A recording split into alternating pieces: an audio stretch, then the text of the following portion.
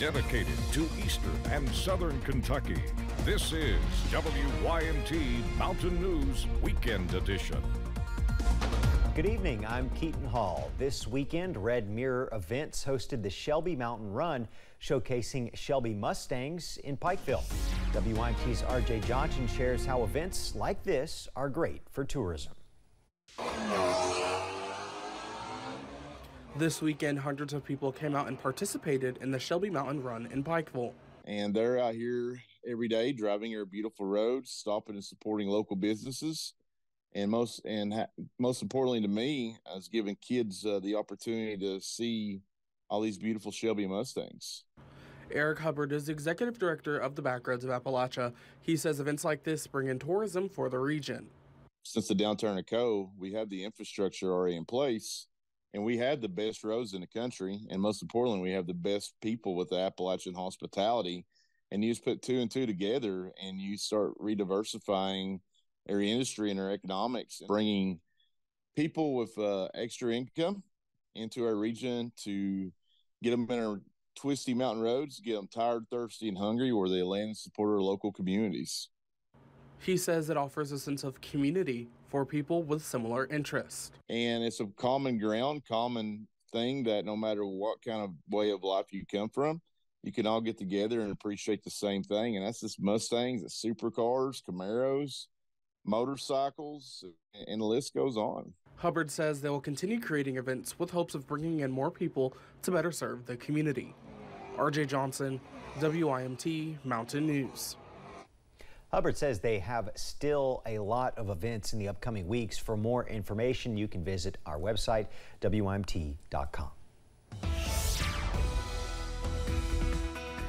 Warm weather continues across the mountains into this evening, and we get even hotter as we get into the upcoming work week. Here's a live look right now from Buffalo Mountain. We are dry under plenty of sunshine. Really nice evening is on tap across the mountains as we go through the rest of your Sunday. Lower 80s at Buffalo Mountain. Most of us right now in the upper 70s to middle 80s in some places. 83 for Irvin, also 83 for Prestonsburg, 81 for Pikeville, and 82 over in Whitley County at Williamsburg at this hour. We're dry on radar for most of us, but we are tracking a new pop-up shower and storm over portions of Morgan County just to the east of West Liberty at this hour. Nothing severe, but a heavier shower nonetheless over portions of Morgan County right now. We are giving you the first alert though for possibly a few showers and storms tomorrow. This is the severe weather outlook for Monday, and as you can see, a level 1 risk is in place really along and west of Highway 15, also north of the Howard Rogers Parkway over our northwestern counties. Not looking at a big deal, but possibly a few showers and storms on Monday. As we go through this evening though, most of us are dry, and we stay dry as we go into tonight as well. And those temperatures fall into the lower 60s on Monday, but a warm week is on tap. All those details coming up in just a few minutes. Keaton. All right, thanks, Cameron. Back at the beginning of June, climate scientists at the National Oceanic and Atmospheric Administration's Climate Prediction Center declared that we were entering an El Nino pattern for our weather, bringing global shifts in the climate. Lexa Minton breaks down the specifics and how this weather phenomenon affects Kentucky. El Nino is a natural climate phenomenon marked by warmer than average sea surface temperatures in parts of the Pacific Ocean. And while the Pacific Ocean is hundreds of miles away from us here in Kentucky, we might notice seasonal effects right here in the Commonwealth. Right, the oceans are really big, and so they can regulate the climate of the earth in a lot of really cool ways. And one of the things they do is where the heat is distributed in the ocean, and that's what the El Nino is. In order to best understand El Nino, we need to look at a global scale. Normally, winds called trade winds pushed warm surface waters towards parts of the western Pacific, centralizing near Asia and Australia. However, in El Nino years, those winds called the trade winds weaken, allowing for all of that warm surface water to really centralize around parts of South America. This can warp our weather pattern and give us different conditions in different seasons. We really notice El Nino during the wintertime months, where we might see drier conditions specifically in Kentucky, while our friends just south of us might see wetter conditions. Everything's connected, right? You could take a ship and go through all the oceans together.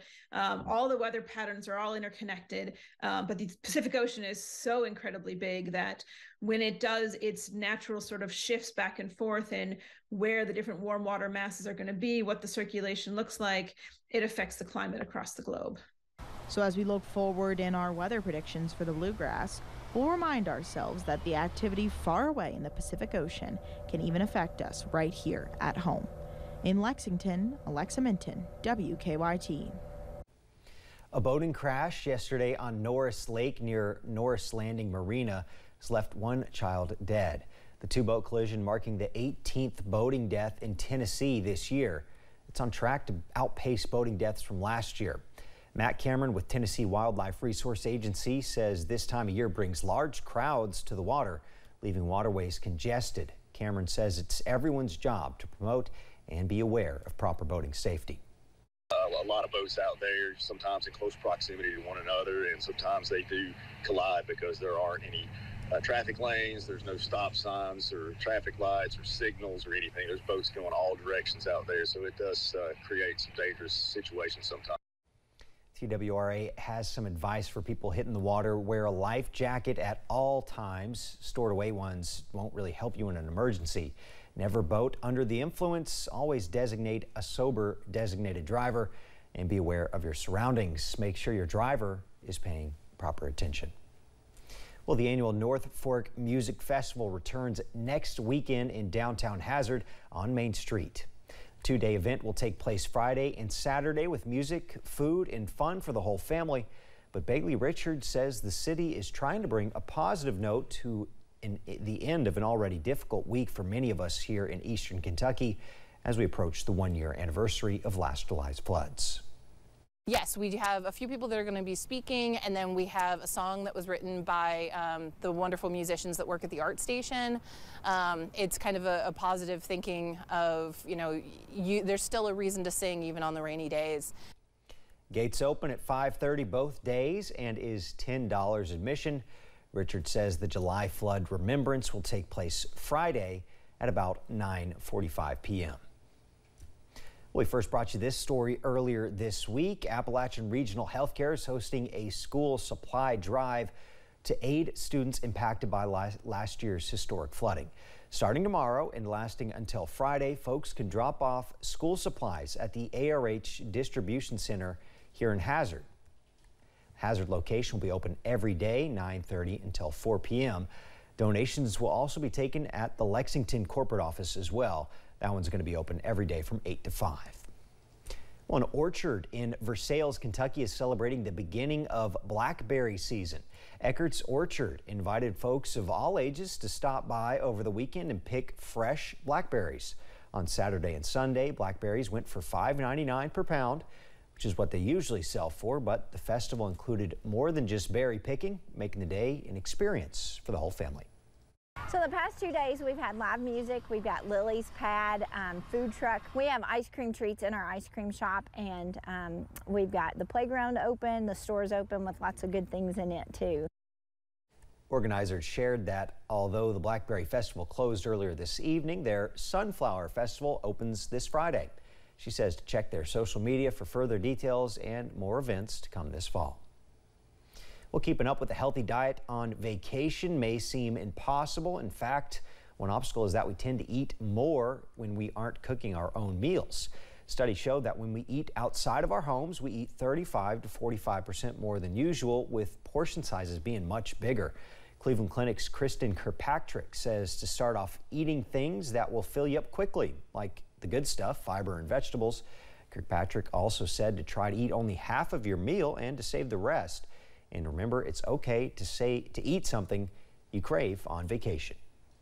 If having refined grains such as white pasta is something you really crave, then maybe allow yourself to have that one night. So actually allowing these indulgences can go a long way, because then we don't feel the need to have to go just crazy with the indulgences. We can actually factor them in.